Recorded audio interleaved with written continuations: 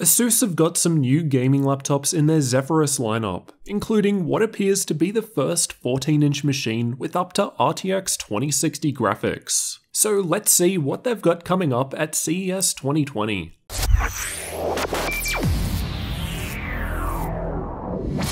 Let's start off with the all-new Zephyrus G14, as I found this the most interesting. This is a 14-inch gaming laptop available with up to AMD Ryzen 7 4800H CPU, so 8 cores and 16 threads, and up to Nvidia RTX 2060 graphics, which I'm pretty sure makes this the most powerful 14-inch gaming laptop. Of course, pending new CES announcements still to come. It's under 1.8 centimeters thick and apparently weighs in at 1.6 kilos or 3.5 pounds. So I'm really interested to test this one out and see just how hot it gets. Could it be that AMD's 7nm processors are so efficient that even with a 2060 in this smaller chassis it still performs well? You'll want to make sure you're subscribed for my upcoming testing and review. From the press release, it sounds like the 2060 might only run up to 65 watts rather than the usual 80 or 90 we typically see in thicker machines. But again, I want to test that out and see how it goes.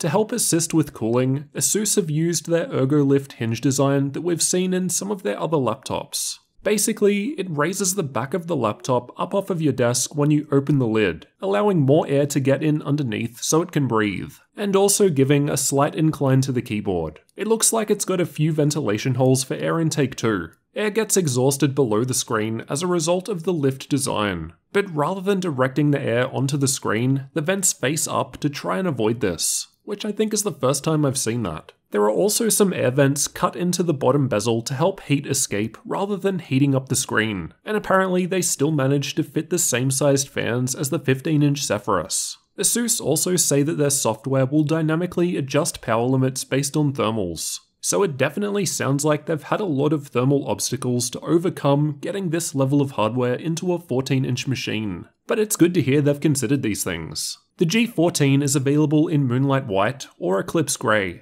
and I've got clips from both scattered throughout this video. The lid of the G14 is quite interesting. Normally, it just looks like this. However, you have the option of getting the anime matrix display. With this, there are 1215 individual mini LEDs within the lid, each of which can be controlled between 256 levels of brightness, allowing for some pretty cool effects, such as text, animated GIFs, not GIFs, fight me, and more. Some of the examples they give, with a lid lighting up when it's closed to notify you about a new message, show the time, or battery charge level for example. This optional feature apparently won't be available until March. However, I believe the G14 will be available sooner, though I wasn't given a concrete date. ASUS say they've made sure they balanced the number of mini LEDs to minimize heat and power requirements, but we'll see once they're available for testing. The lid was also made out of aluminium, while the keyboard deck uses a magnesium alloy, so overall it feels pretty solid. The keyboard layout is similar to others from ASUS, though no numpad with this smaller 14-inch design. There are two front-facing tweeters on the left and right below the keyboard, and a couple of speakers underneath.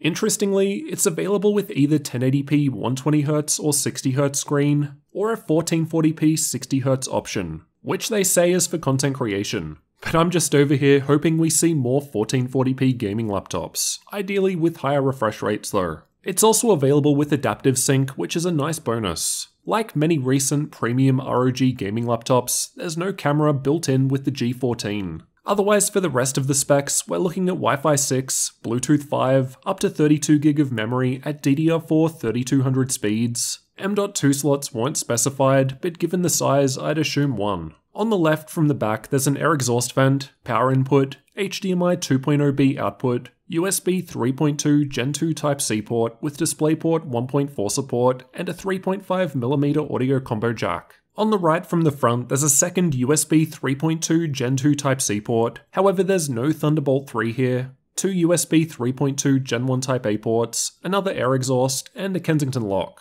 ASUS are claiming more than 10 hours of battery life, which could be down to the efficient 7nm processor. They didn't specify the battery size, but it comes with a 180W power brick, which looked slimmer than most others. And it has the option of Type-C charging, another nice bonus. The power button is above the keyboard, and it's got a fingerprint scanner integrated within. ASUS are doing something interesting here. When you press the power button to wake it, it apparently briefly caches the fingerprint, then uses it to log in when Windows is ready. All just so you don't have to touch the button a second time. Maximum lazy mode activate, I guess. That's all I've got on the new G14 for now. Next, let's check out the new G15. Based on the name, you'd think it's just a larger 15-inch version, but that's not the case. I was told to think of this as the successor to the previous Zephyrus G GA502. Like the G14 though, we still get up to 8 cores and 16 threads with the new Ryzen 7 4800H CPU and Nvidia RTX 2060 graphics.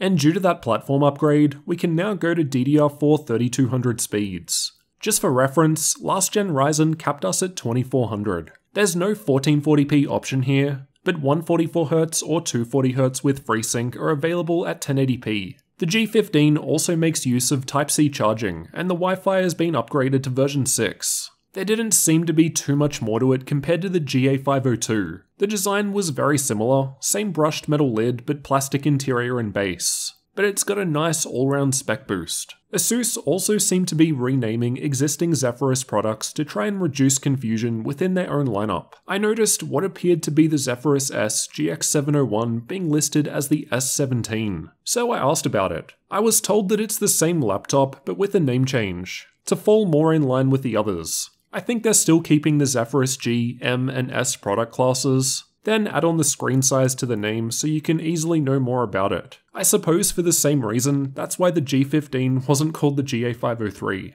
ASUS also have a 17.3-inch 240Hz external monitor, but what I found interesting was the detachable tripod that it comes with, allowing you to mount it above your normal laptop screen. The screen also has a 7800 mAh battery, so you could use the whole setup without wall power too. I only had time to cover the gaming laptops from ASUS at CES 2020. They'll still be there for a few more days. So let me know if I get time, would you want me to go back and check out the creator stuff like StudioBooks, VivoBooks, and ZenBooks? Let me know, and if you're new to the channel, make sure you're subscribed for the rest of my CES 2020 coverage.